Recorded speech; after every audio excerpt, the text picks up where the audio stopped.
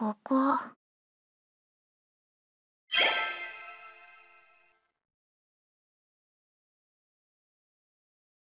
ここがモグラ？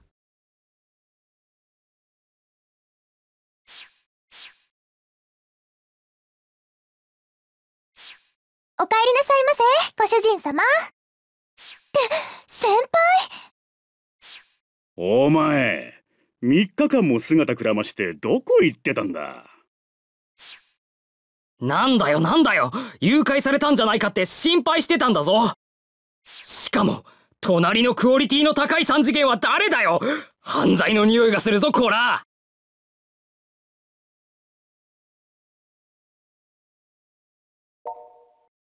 命の恩人？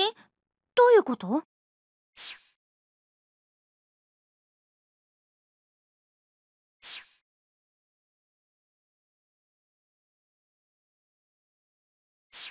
マジかよ。秋葉の噂話ってガセじゃなかったのか。噂話って？おい、知らないのかよ。ポツリの書き込みであっただろ。さらわれたやつが化け物になって人を襲うっていうあの話だよ。そんな。彼らは人の生命エネルギーというと大げさですが、人が持つ情熱や関心といった活力を奪います。じゃあニュースでやってた無気力状態で発見された人たちっていうのは、そのまがいものというやつらに襲われたってわけか。おそらくは。私知ってます。これが手術は上手より金なりってやつですね。正解は事実は小説よりきなりだよ、カティちゃん。しかしあんた、変なバイトに行くわ。そのバイト先で怪しい薬使われて挙句に化け物にされるって。どこまで抜けてんのよ。アルティメット間抜けよ。間抜けヘビー級世界王者よ。まあまあトウコ、落ち着けよ。まあ限定グッズに釣られるなんておめえらしいとは思うがな。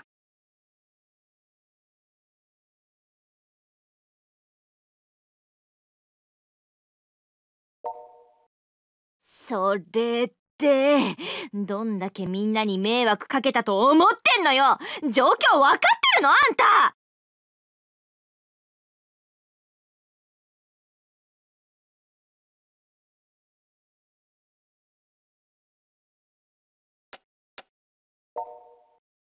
まあこの2人はとりあえず放置しておくとして、まずは自己紹介でもしておこうか。僕は優斗、橘優斗って言うんだけど、君の名前を教えてもらえるかな？私の名前は雫。時風雫と言います。僕たちは通称秋葉自警団って言って、ボランティアで秋葉一帯の見回りをしてる集まりなんだよ。こいつもその一員で、この店は僕たち自警団メンバーのアジトみたいなものさ。そしてこの俺が自他ともに認める自警団の中心的存在、橘海斗ってんだ。よろしくな。優斗の双子の兄で、なおかつ俺様の方が完全上位互換なのだ。どこがだよ。兄貴今浪人中だろ。黙れ。そして腐れ。兄より優れた弟などおらぬ。世界の法則はそれを許しはしない。はい私カティ・ライコネン。シャポンのクールビズ・デカルチャーをべっこう飴するためフィンランドからカムカムインだよ。日本のクールカルチャーを勉強するために来日したって意味らしいよ。わしは杉山喜八。この店ゲームも遊べて酒も飲めるバーモグラを仕切ってる。気軽にマスターと呼んでくれりゃいい。まあ素敵なおじさまとか呼んでくれてもいいけどな。 FBI の凶悪犯リストに載ってそうな顔だけど、おい、実はいい人なんだぜ。フォローが遅いぞ。私は詐欺坂東子。このアホの幼なじみというか腐れ縁よ。みんなからはトウコって呼ばれてるわ。こいつを助けてくれてありがとね。いえ、偶然助けたようなものですから。あとはもう一人レアモンスターみたいな団員がいるけど、まあそのうち見かけると思うよ。しかしこれからどうするよ。秋葉を化け物がうろついてるって警察にでも駆け込むか？信じてもらえないでしょ。おいおい、ここに生き証人がいるじゃねえか。こいつもまがいものなんだろ？でもきっと先輩、解剖とか人体実験とかされるですよ。ここは尊い犠牲になってもらう方向で。冗談でもそういうことは言わない。それよりもまずは体を元に戻すのが先なんじゃないの？このままだとあんたも他の人を襲っちゃうとか。それは大丈夫。彼が自分の意志で襲わない限りは。そうなの？でさ、家中のお前はどう思うよ？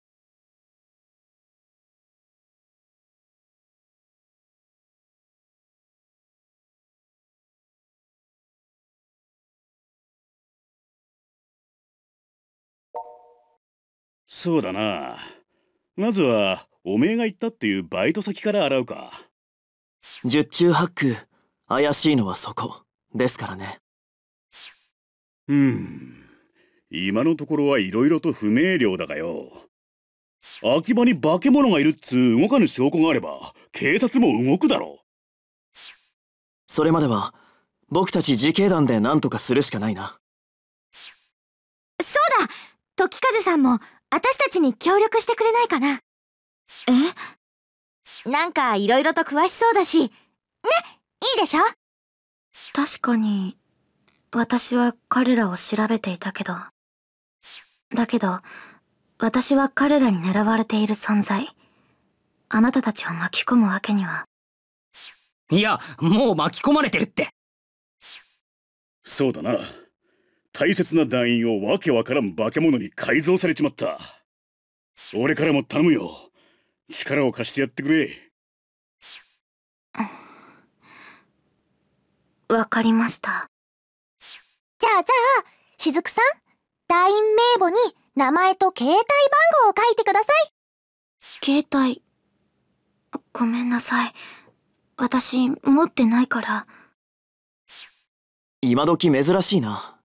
なら PC のメアドでもいいですよ。それも。連絡が取りづらいわね。家に電話だと気まずいよね。家は事情があってしばらく帰っていないので。何？まさかドキドキ家出少女かよ。家出というわけでは。泊まるところだってちゃんとあります。漫画もたくさん読めるし、シャワーだってある。おいおい、満喫じゃねえのかそれ。ひょっとして行くところがねえのかい？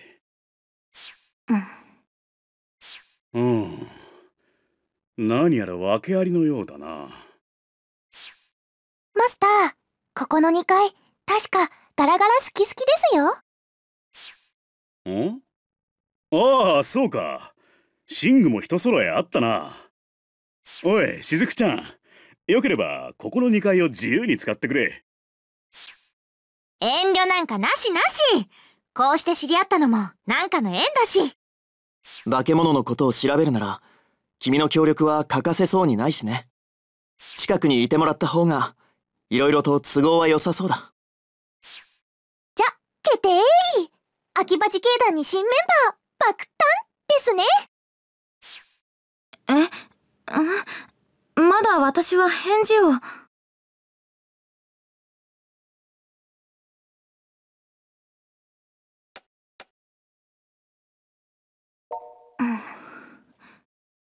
では少しの間だけよろしくお願いします。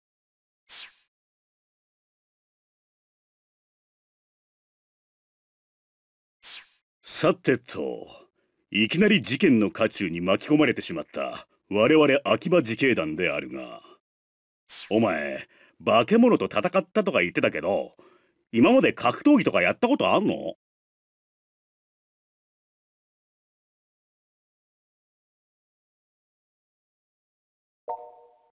別に意識して鍛えてたわけじゃないわよ。よく喧嘩してて、結果的に鍛えられたってことでしょ？喧嘩というか、一方的な試合展開だったような。あ、なんか言った。別に何も。なんか不安だな、おい。そうだ。わしの知り合いが秋葉でコロシアム、いわゆる闘技場を仕切ってんだけどよ。一丁そこで鍛えるのもいいかもしれんな。よかったら紹介してやるよ。闘技場を仕切ってるってどんな知り合いだよ。いやー、格闘技マニアが高じて管理人になっちまったらしいんだよ、これが。しかし闘技場は誰でも入れるわけじゃねえ。ちょっとした試験みたいなのがあるって話だ。今から連絡入れとくから、お前行ってこいよ。なんならしずくちゃんも一緒にどうだ？強くなっておくことは無駄にはならんと思うぜ。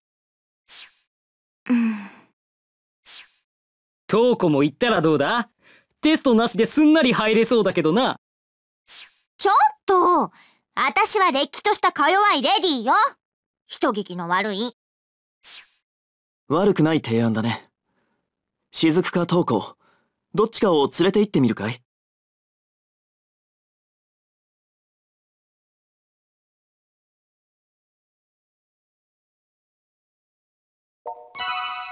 わかったわ。これから彼ら、まがい者たちを駆逐するには強くなることが必要だから。闘技場は中央通りを渡ってジャンク通りの向こうですね。行きましょう。決まってこいよー。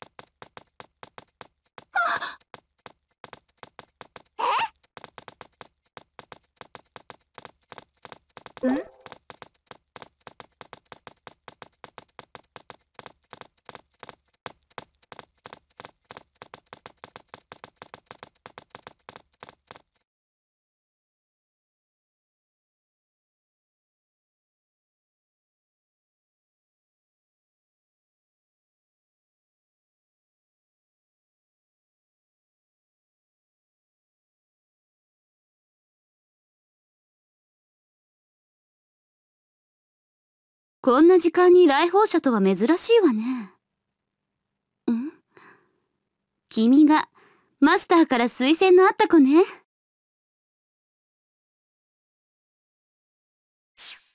見た目は普通に見えるけど、きっと潜在的な何かがあるのかしらね。あら、申し遅れたけど、私はここの管理人よ。アントワネットって呼んでね。オーナーは他にいるんだけど、今は旅に出ててね。私が留守を預かっているのよ。早速だけど、この闘技場は己を高め、ライバルたちと切磋琢磨することができる場所なの。勝てば、ファイトマネーなどの見返りもあるし、何より戦いの経験が手に入るわ。だけど、誰でも出場できるというわけじゃないの。リングに立つには、それなりの技量が必要よ。少し、君をテストさせてもらうけど、いいかしら。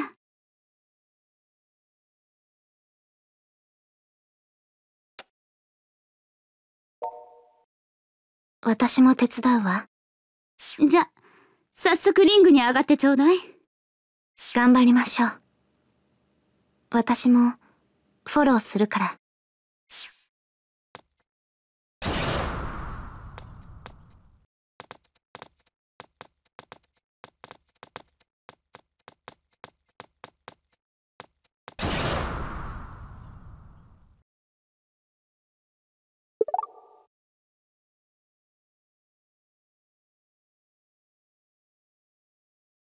君ならできる。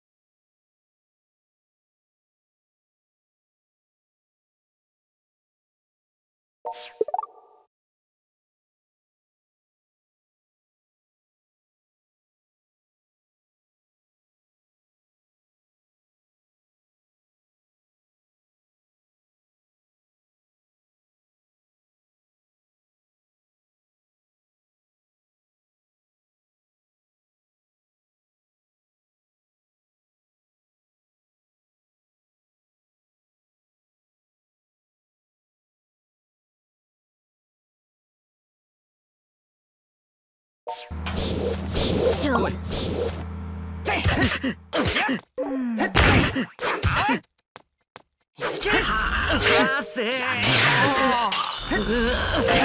やるな。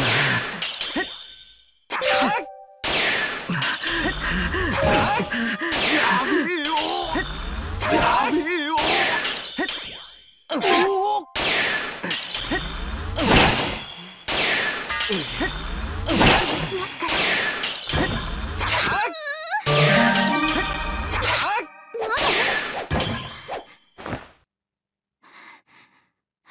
これでどうだ。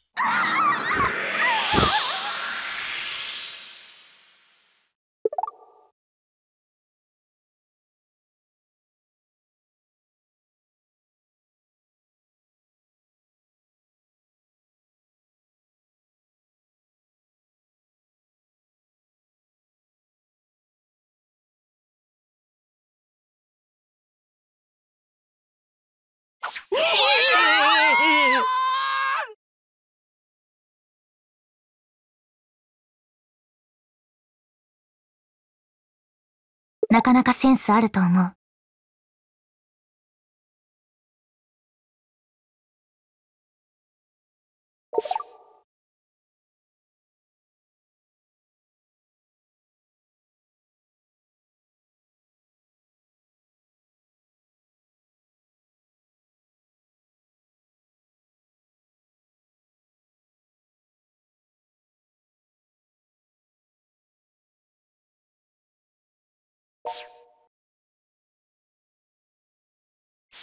すごいわ。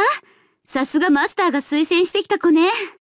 そっちの子は、うちにスカウトしたいぐらいすごくいいわよ。どうも。これが闘技場の出入りパスよ。今後は、ここを自由に使ってくれていいわよ。これからも、闘技場を熱くしてちょうだい。待ってるからね。ここは修行にはいいかも。またお願いします。とりあえず、モグラに戻りましょう。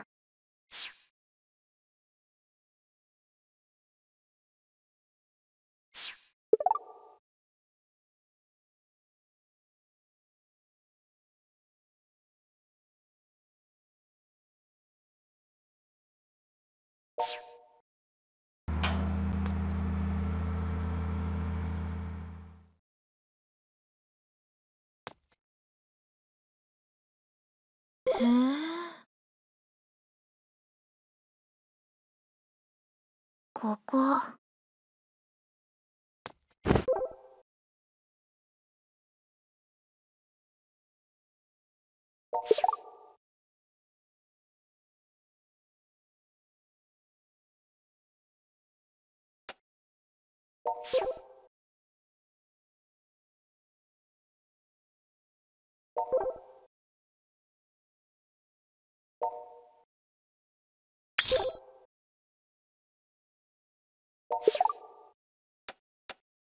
ここ。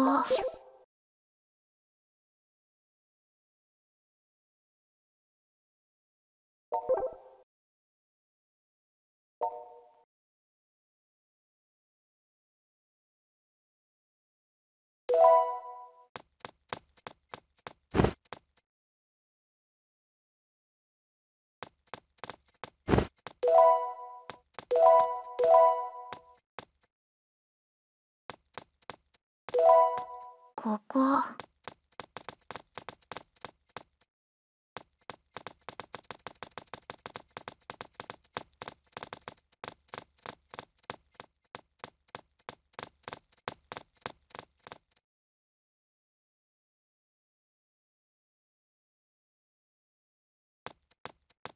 え？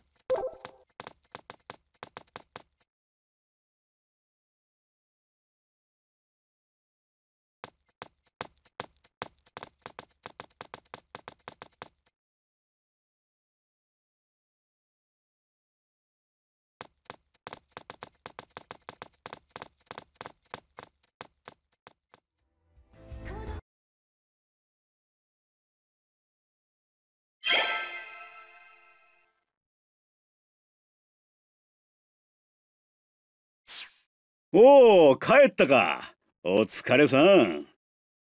闘技場どうだったよ。アントワネットはちょっと癖のあるやつだが、まあ悪いやつじゃねえ。今後ともよろしくしてやってくれ。で、話は変わるんだが、ジャンク通りになんか怪しいやつらがうろついてなかったか？余力があんならしずくちゃんと一緒に見回ってきてほしいんだけどな。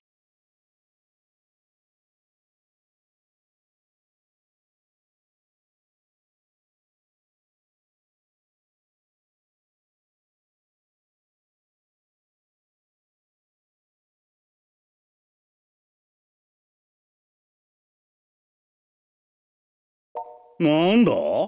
そんなに腹減ってんのか？さっきトウコさんに買い食いじゃなかった。買い出し頼みましたから、ついでに何か頼んでおきましょうか？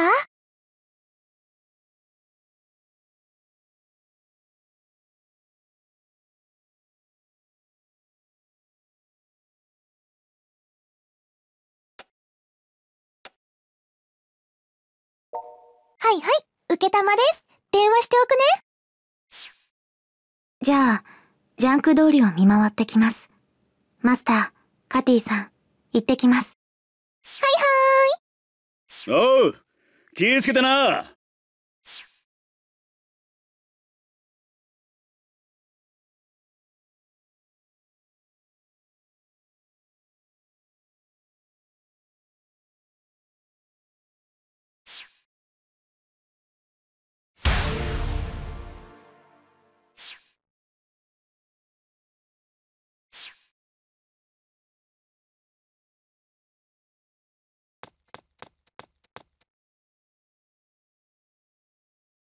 アクワイアゼロリブ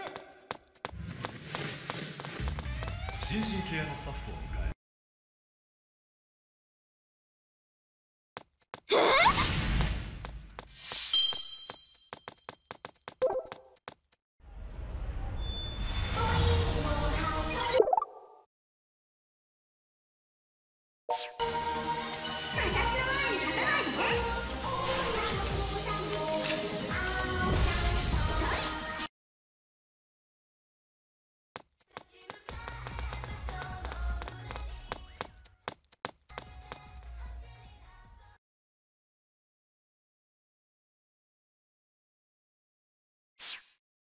マスターが言ってた怪しい奴らってあの人たちかな。んだこら、何ジロジロ見てんですかね。喧嘩売ってるならひき肉にしちまうぞこれ。この感じまがいものね。ごめんなさい。倒すしかないわ。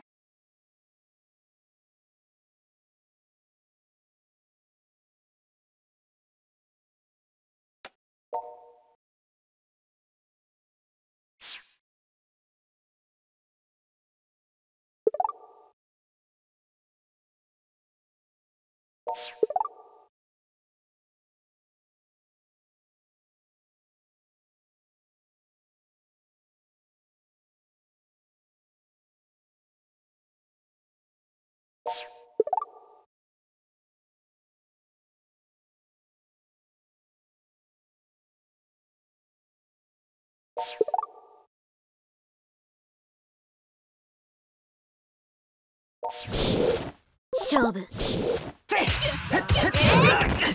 それ。いけ。行くぞ。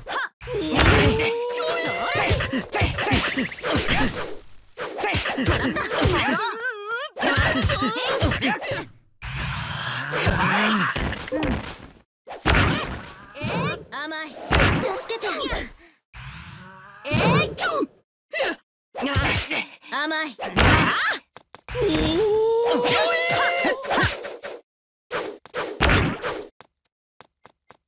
甘い。それ。もらった。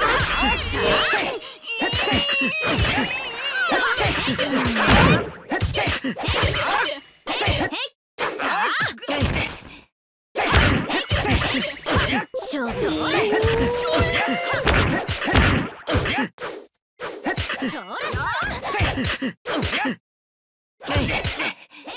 それ。行くぞ。甘い。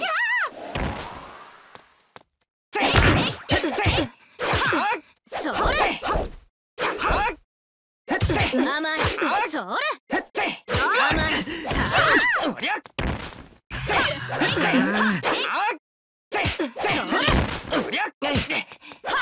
何するのよ。まだやれる。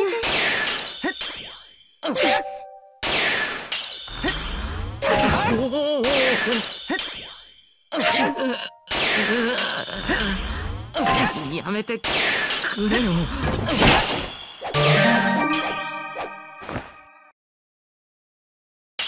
これでどうだ。